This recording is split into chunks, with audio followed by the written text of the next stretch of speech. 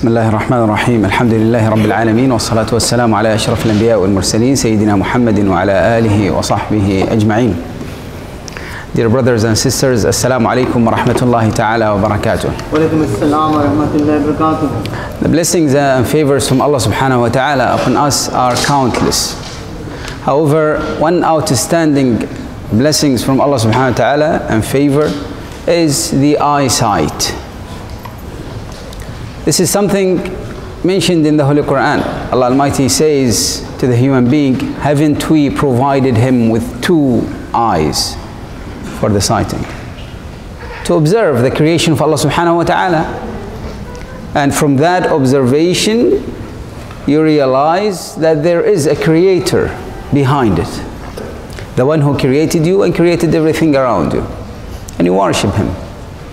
Allah subhanahu wa ta'ala mentioned in the other verse that Allah Almighty provided you with the hearing and eyesight and the mind and thinking, the ability, the heart, so that you will thank Allah subhanahu wa ta'ala. So that you may thank Allah subhanahu wa ta'ala. In the other verse, Allah subhanahu wa ta'ala mentions the same, but He says that very few are thankful to Allah subhanahu wa ta'ala, which is true. We do not realize nor thank Allah subhanahu wa ta'ala for the countless blessings until we lose them. That's when you start realizing how important it was in your life. Imagine closing your eyes for 1 minute only. And imagine this is your whole world. This is the only thing you can see in the whole world. How will life be? Now you realize, alhamdulillah, every single moment in your life is a blessing from Allah subhanahu wa ta'ala. Every single eyesight, this is a blessing from Allah subhanahu wa ta'ala. Many people are deprived from it. So that is the concept. How to thank Allah subhanahu wa ta'ala is very simple. The first one, realize that it is from Allah subhanahu wa ta'ala. Attribute it to Allah Almighty, not to you. You do not have anything in it. It was Allah subhanahu wa ta'ala who created it for you and provided you with it. Second thing is do what Allah Almighty ordered you to do with them, which is simply look around you, as Allah subhanahu wa ta'ala said. Observe life around you. That is exactly what Allah subhanahu wa ta'ala said. See the creation of Allah subhanahu wa ta'ala in yourself, in the world around you, and in the whole universe. These are the words in the Holy Quran. Observe. And on the other hand, do not look at what Allah subhanahu wa ta'ala forbade for you. There are a few things that are forbidden to look. Most noticeably, the privacy of other people. Do not let your eye pry on others' privacy, something that is forbidden in Islam. Now with this simple concept, you have thanked Allah subhanahu wa ta'ala. Now to have more details, let us look at the life of the Messenger sallallahu alayhi wasallam and how he utilized his eyesight to remind him of Allah Almighty. Whenever the Messenger sallallahu alayhi wasallam sees any sight, he will immediately link that with Allah subhanahu wa ta'ala. Remember Allah Almighty, thank Him for whatever He has with Him. We can take few examples from that. When the Messenger sallallahu alayhi wasallam used to see the early light of the day, Al-Fajr, the true dawn, he will say, let anyone who hears be a witness that we praise Allah Almighty for His blessings. The countless blessings from Allah subhanahu wa ta'ala upon you. They say one of the keys to success is to always remind yourself of the blessings that you have, which is true. And the sunnah of the Messenger sallallahu alaihi wasallam earliest in every morning to remind himself of that. Remember, the moment you wake up. The miserable people usually do the exact opposite. The moment they wake up, they start thinking about what they do not have, what they are deprived of, their problems. So of course the whole day is messed up for them. So the first thing the Messenger ﷺ said, let anyone who hear be a witness that we praise Allah subhanahu wa ta'ala for His blessings and how He favored us with countless blessings from Him. O Allah Almighty, be our guard, our companion, protect these blessings for us, and increase your blessings upon us. Such beautiful reminder and supplication at the same time. So you acknowledge what you have, praise Allah subhanahu wa ta'ala for them, pray to Allah subhanahu wa ta'ala to protect you and protect them for you, and pray to Allah subhanahu wa ta'ala to increase His blessings and favors upon you. Very beautiful dua we should do every morning, like the Messenger sallallahu alaihi wasallam used to do.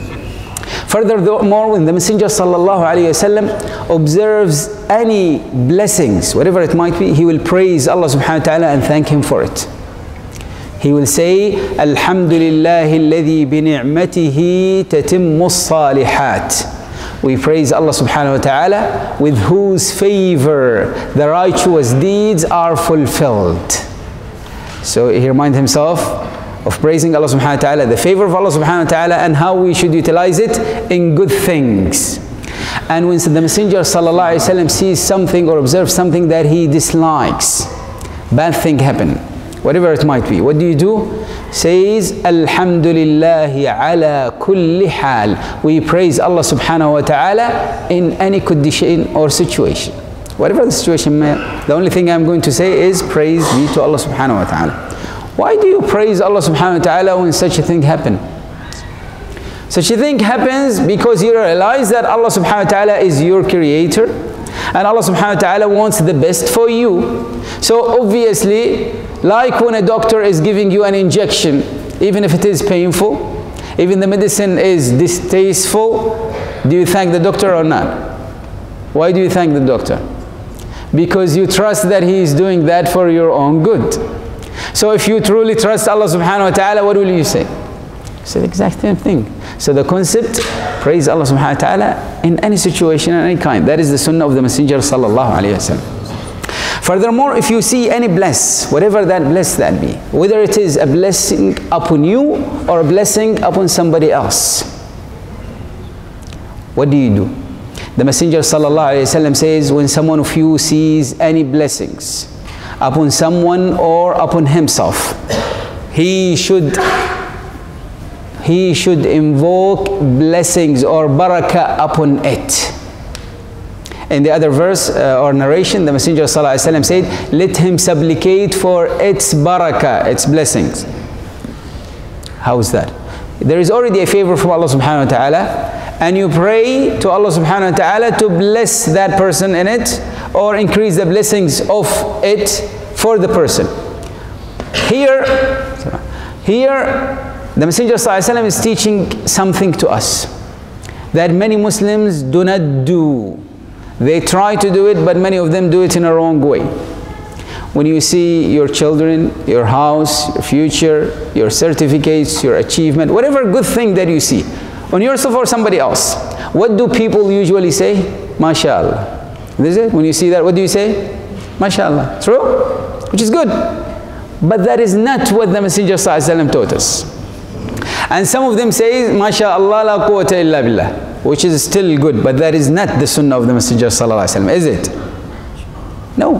The sunnah of the Messenger ﷺ is to say, Tabarakallah. So if you want to say MashaAllah, Tabarakallah. Or say, Allahumma barik. So you can continue, Allahumma barik lahu. Oh Allah Almighty, bless him for it, for that, or bless that for him. You can do either narration. That is the dua that the Messenger ﷺ taught us to say. Many people do not realize that. That is why once a righteous person used to make a dua and he says, oh Allah Almighty, bless for me my rizq. So somebody asked him, why do you make such a strange dua? Oh Allah Almighty, make barakah for me, blessings for me in my rizq, in my sustenance. Why don't you pray for sustenance? Pray for increase in sustenance. He says sustenance is guaranteed by Allah subhanahu wa ta'ala. I'm not worried about that. But the barakah, I need the barakah in it. I need the blessing in it. Which is true. In life, you see many people, there are many people who receive a huge amount of sum and rizq, whether it is in their own health, in their own bodies, in their own families and children, in their own income, whatever it might be. But they are not enjoying any of that. Isn't it? Some of them, sometimes by the end of the month, the whole salary is gone. It's not enough for them. What's wrong? Something is wrong. So it's not about the amount of the rizq that you have, it's about the blessings that you have. True or not? So the Messenger sallallahu alayhi wasallam, the survivor out of all his family was only one daughter, Fatima radiallahu anha. True? The descendants of the Messenger sallallahu alayhi wasallam in the world are countless from that single daughter. On the other hand, one of the enemies of the Messenger sallallahu alayhi wasallam at that time, he had with him 11 children. All of them were men and knight, brave men, fighters, well built, among the elite. None of them had any children. All of them married multiple times. None of them had any child. The whole descendancy was not blessed and stopped there. So it's not about the value, it's not about the amount, it's about the blessing that Allah subhanahu wa ta'ala puts for that. You might have one child who is obedient to you, and this is more than enough, more than the whole world for you, isn't it? So that is the dua that you do. You do what type of dua? Dua for barakah, not about numbers. That is very important teaching from the Messenger sallallahu alayhi wa sallam. Another thing is, any goodness that you see, especially at the beginning of it, pray to Allah subhanahu wa ta'ala with barakah in it. This was the etiquette of the Sahaba radiallahu anhum. When they see the very beginning of their date, palm trees, fruit, or their other fruits, they will take it to the Messenger sallallahu alayhi wa sallam, and the Messenger sallallahu alayhi wa sallam will pray to Allah Almighty, "Oh Allah Almighty, make barakah for us in our fruits." Make dua. You receive any amount of money, pray to Allah subhanahu wa ta'ala, "Allah Almighty, make barakah for me in this." Your child achieves something, memorize something, receive something, you pray to Allah subhanahu wa ta'ala for barakah and continues. So that is the etiquette of the Messenger sallallahu alayhi wa sallam. The general guideline of the Messenger sallallahu alayhi wa sallam, the other one is, whenever he sees anything that is good or worrisome, he will pray to Allah subhanahu wa ta'ala for the goodness in it and seek refuge with Allah subhanahu wa ta'ala from any harm in it. General dua you usually do. Do it at every time. You enter a new place, new company, new people, a new agreement, whatever it might be. Pray to Allah subhanahu wa ta'ala, "Oh Allah Almighty, I ask you from the goodness in it, and I seek refuge with you from any harm or wrong or evil in it." General dua, very beautiful dua. Always do that dua with everything that comes across you. This way, inshallah, Allah Almighty will provide you with whatever goodness in it and protect you from any harm in it. We need to conclude very quickly with mentioning 2 points. The first one of the ways to thank Allah subhanahu wa ta'ala for the eyesight is to use it in useful things and the things that benefit more people. And the more people are benefited by that, the more reward there is in it for you from Allah subhanahu wa ta'ala. The Messenger sallallahu alayhi wa sallam mentioned those who are protecting the Islamic world and the nation and their countries and people and property from enemies. The Messenger sallallahu alayhi wa sallam mentioned there are 2 types of eyes that hellfire will never touch. An eye that cried out of fear of Allah subhanahu wa ta'ala, and an eye that spent the night guarding for the sake of Allah subhanahu wa ta'ala, at the edge, at the front line, in front of the enemy, the protectors, the armies. And that is why the Messenger sallallahu alayhi wa sallam made this beautiful glad tiding to them. And it's so coincided that we are, subhanallah, nearing the memory of the establishment of the United Arab Forces, the United Arab Emirates Forces, who are doing a great job here. One of the outstanding countries in the whole world with safety and security. This comes not by itself. There are huge efforts behind it. You have multiple nations, a huge cosmo, and a very quick pace of life on all levels, and yet alhamdulillah there is peace and security and stability. Such a great effort and great thing. This glad tiding of the Messenger sallallahu alaihi wasallam to those who spend the night protecting people and their property, so that you will sleep well, so that you will worship Allah subhanahu wa ta'ala in peace and security. And the second thing, or the last thing we mentioned, remember when we started that you need to protect your eyesight from haram things or forbidden things? But sometimes a person might come across such things intentionally or unintentionally. An intentional one, if you remove your eyesight immediately, Allah Almighty will not hold you responsible for that. The first eyesight. You go out, you go to a market, you walk around, you see a sight that is haram, forbidden for you. See a woman or somebody. So what do? If you remove your eyesight, move your eyesight away, there is no sin upon you on what you have seen. Clear? So the first sight is for you. The second one is against you. The first sight means you have, the moment you see what is forbidden, you have to move your eyesight away. Clear? You are visiting someone, they open the door, there is somebody on the other side, etc. You move your eyesight away. No sin upon you in that. Clear? It does not mean, the first sight does not mean you continue looking. Like somebody is looking like this. Okay. What are you doing? He's not blinking. He said, this is the only first sight. I'm finishing my first sight. No, that is not the concept. First sight, the moment you see, you move away. No sin upon you. Second thing, if there are such sins, God forbid, somebody is looking at something, sometimes listening to the news or watching the news or reading newspapers, and there are many sites that comes to you. Some of them are forbidden for you to look at. True? With the blessings and mercy from Allah subhanahu wa ta'ala, the Messenger sallallahu alaihi wasallam gave us a glad tiding that anyone who performs good wudu, sincere wudu for the sake of Allah subhanahu wa ta'ala, and when he washes his face, the sins of his eyesight will move away, will be cleansed by the mercy of Allah subhanahu wa ta'ala with the drops of water. So you have multiple occasions every day, so that inshallah when you meet Allah subhanahu wa ta'ala, you will meet him sin-free. So that is a very beautiful glad tiding from the Messenger sallallahu alayhi wa sallam. We pray to Allah subhanahu wa ta'ala to bless us with whatever ability that He gave us, with our eyesight, with our hearings, and with all our abilities and capability, and grant us to utilize it in what is good for us and beneficial for us and others in this world and in the hereafter. The final point is, what if somebody is missing that? Allah subhanahu wa ta'ala did not give him an eyesight. There are many people who lack this. For every favor from Allah subhanahu wa ta'ala, there are few who do not have it. And Allah subhanahu wa ta'ala intended that, so that you will thank Him for what you have. You realize that this is not a guaranteed thing. You could have been born without an eyesight, or you could have lost your eyesight at any moment in life, or God forbid you could lose it at any moment in your life. It's not a guaranteed thing. If it is a guaranteed thing, everybody will have it, but that is not the case. There are many who do not. The same for every other ability. So Allah subhanahu wa ta'ala put these as a test to all people.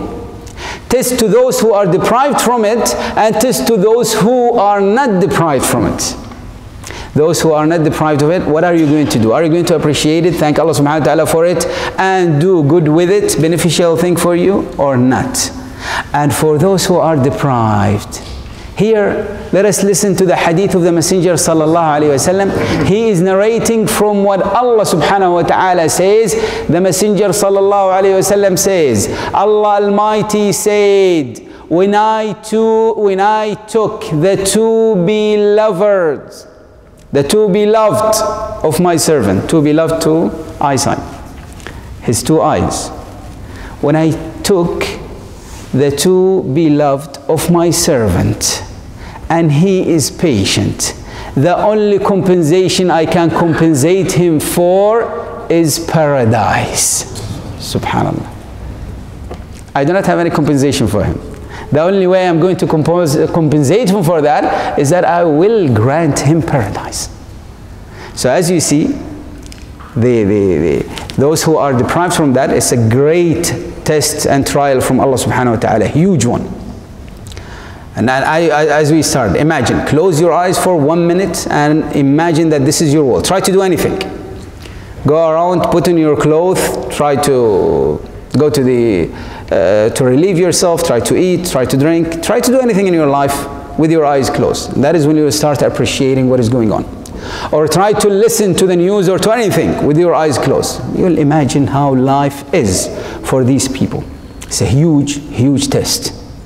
But if they thank Allah subhanahu wa ta'ala and they are patient with that trial and tribulation, then Allah subhanahu wa ta'ala, as He promised, He is going to guarantee them paradise, inshallah. We pray to Allah subhanahu wa ta'ala to guide us to utilize all our abilities and capabilities in what is beneficial to us and everybody else. Ameen. Wa sallallahu ala Sayyidina Muhammad wa ala alihi wa sahbihi ajma'een. Subhanakallah.